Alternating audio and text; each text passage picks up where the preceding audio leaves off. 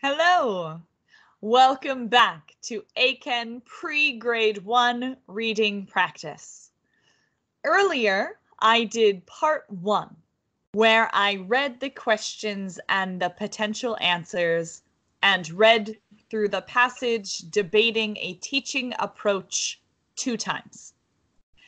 Now, in this part, I'm going to go over a couple of difficult vocabulary words. I will paraphrase the passage in my own words, so maybe it will be a little easier for you to understand what's going on in the passage. And then at the end, I will go back through the questions and explain which answer is correct and why. All right. So first, vocabulary. Methodologies. So methodologies has the word method in it. So yes, these two words are related. Methodologies is defined as a system of methods used in a particular area of study. In this case, it's talking about teaching methodologies. So that's the methods that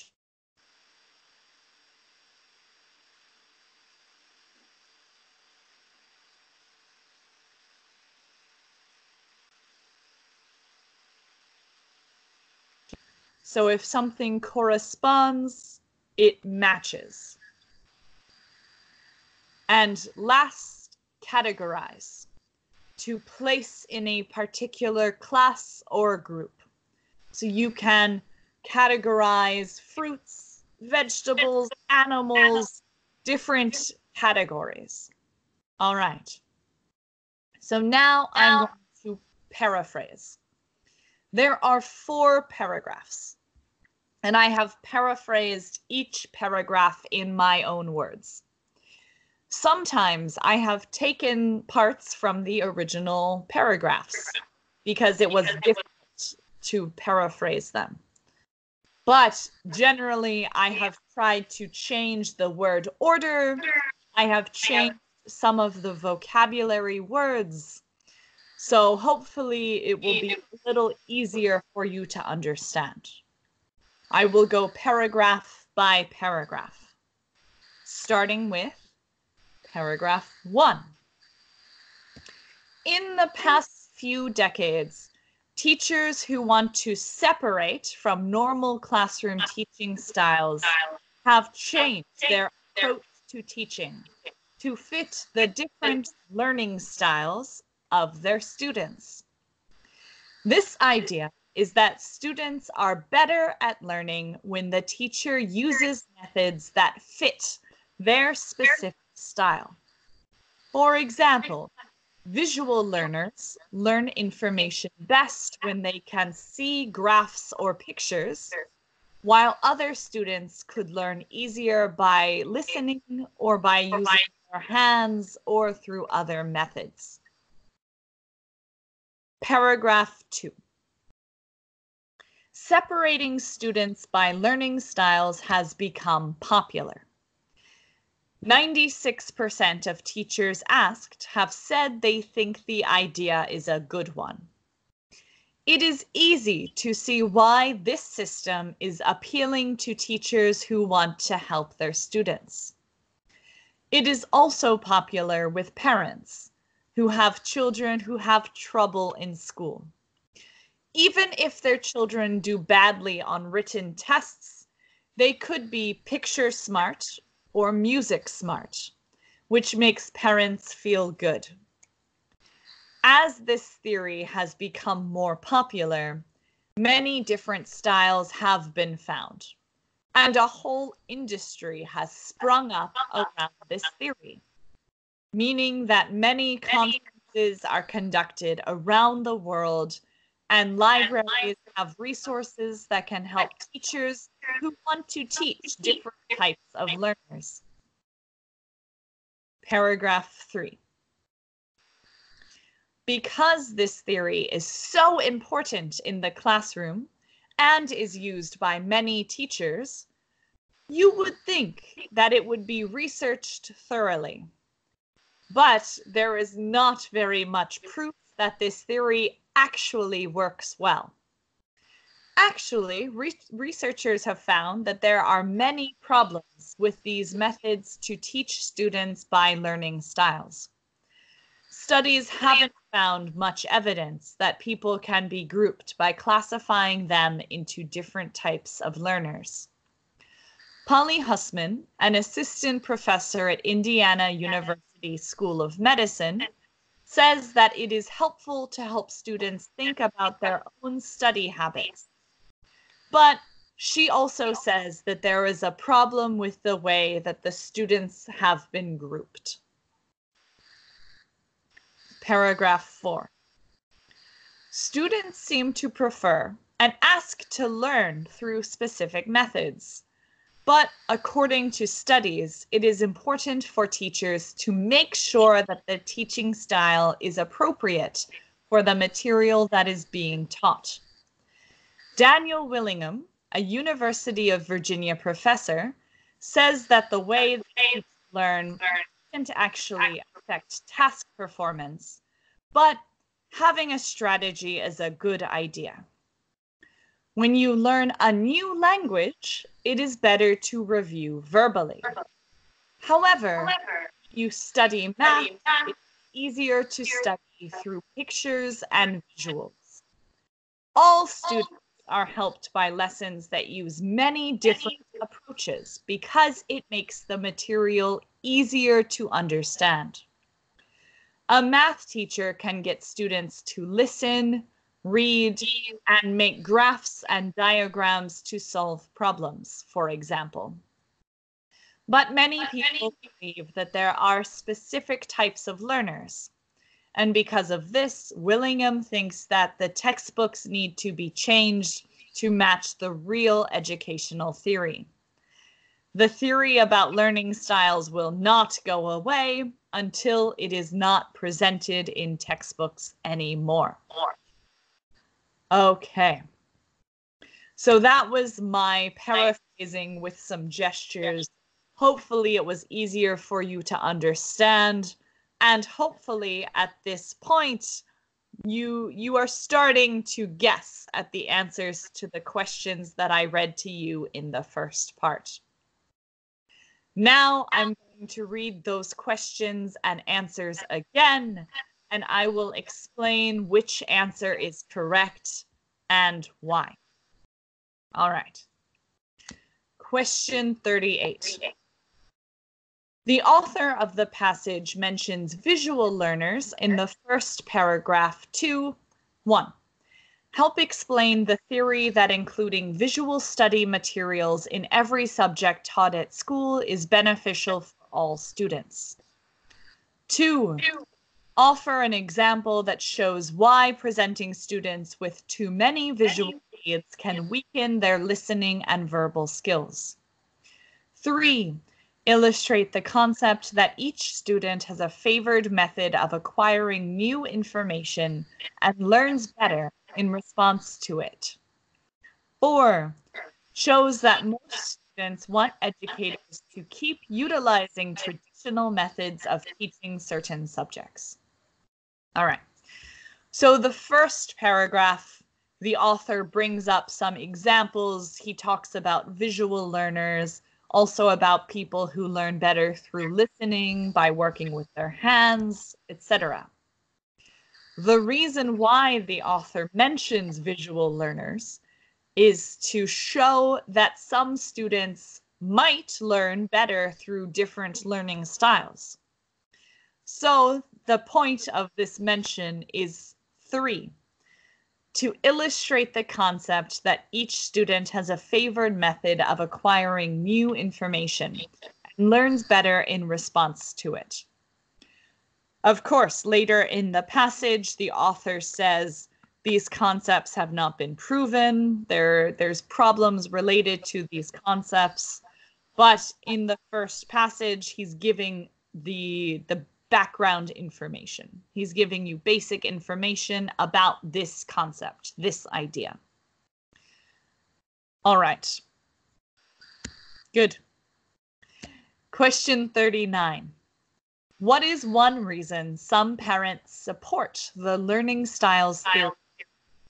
1. It implies that their child may possess special skills or abilities that are not reflected in their performance on written tests. 2. It encourages their child to apply a range of different approaches when solving problems outside of the classroom. 3. It allows them to take part in their child's school life, even if they themselves have an academic history of performing poorly on tests. 4. It has been shown to noticeably improve a child's ability in subjects such as art or music. All right. Going back to that second paragraph, in the middle, the sentence goes, the theory has also been embraced by parents whose children are struggling in school. The idea that their child may perform poorly on written tests because they are actually picture smart or music smart is appealing. This means even if the child doesn't do well on tests, parents can still think that they do well in music. They do well when they can work with their hands. So even if they are weak at tests, the parents are able to think, wow, they do better in other things, so they learn through different methods. So the answer 1. It implies that their child may possess special skills or abilities that are not reflected in their performance on written tests. Of course, parents would like to think this. If their child gets a C on a test, but can make a clay model really well, the parent thinks, oh, wow, my child is good at this. And that's a good thing. Of course, you want to see the best in your child. All right, so the answer is number 1. Question 40. According to researchers, the learning styles theory, 1, has been misused by teachers who have failed to use it to separate students into groups based on their study habits. 2, could be improved by expanding the definitions of individual learning styles to include a wider variety of learners. 3, has been adopted by instructors in spite of a lack of evidence that shows such styles actually exist. 4, gained popularity only after data showed that its application by teachers results in increased academic achievement by students. All right, so that first sentence of the third paragraph, one would think that a method with such a significant influence on classroom approaches would have extensive research behind it. However, there is little solid proof that teaching to a student's strengths is effective practice. So hearing about these learning styles, there's a lot of information, or teachers get a lot of information to teach to specific types of learners, visual learners, kinesthetic learners, learners who learn better by moving, and so on. But there is little solid proof that this actually works. There's not a lot of research that has been done. So the answer 3 has been adopted by instructors in spite of a lack of evidence that shows such styles actually exist. Many teachers use this style. I use this style, or I use this theory in my classroom, but there's not a lot of research behind it. So there's not a lot of evidence. All right, last question, question 41. What point is supported by Daniel Willingham's statement? 1, the match between the material being taught and the teaching approach matters more than teaching to students' preferred learning styles. 2, if the idea of learning styles continues to gain acceptance, there will likely be changes to textbooks on educational theory. 3, the connection between textbooks on educational theory and actual methods used by teachers is not clear enough. 4, mathematics is one area where teachers should make the effort to change their teaching style based on students' preferences. All right. In the fourth paragraph, most of the time with these questions, question number 1 will be from the first paragraph, 2, 3, 4. Most of the time, but not all the time. In this case, it is. So you can see in his quote, people's alleged learning styles don't count for anything in accounting for task performance, but the effect of a strategy on a task is huge. That's what Daniel Willingham says. And in the first part of that paragraph, it says, studies show that what actually helps them learn better is for the educator to ensure the teaching approach suits the material being taught. So the answer is number 1. The match between the material being taught and the teaching approach matters more than teaching to students' preferred learning styles. It's important that the teachers use an appropriate approach to match the material that they are teaching. If the approach completely doesn't match, if they're just having the students do something because they want students to run in a math class, maybe that's not the most appropriate way to teach.